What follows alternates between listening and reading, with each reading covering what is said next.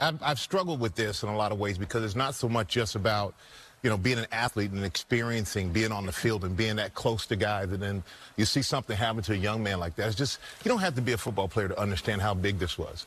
And you spoke about humanity. And I think, but there were things done here by someone here at this network. Nobody here had a problem with that tweet. No. That were inhumane.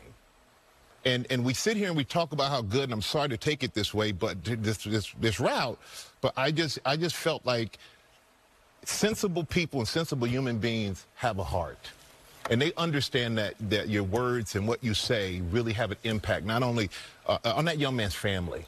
And so all the attention should be on this young man, his recovery, for sensible people like us here to say that it didn't affect anybody at this network, nobody at this network minded. That's a lie. Obviously didn't talk to us, because it matters to us, and it matters to any sensible human being that this young man's life was bigger than any football game. This young man will hopefully be back and forget about football, but just have a life. And his family has him. That's the most important thing. And I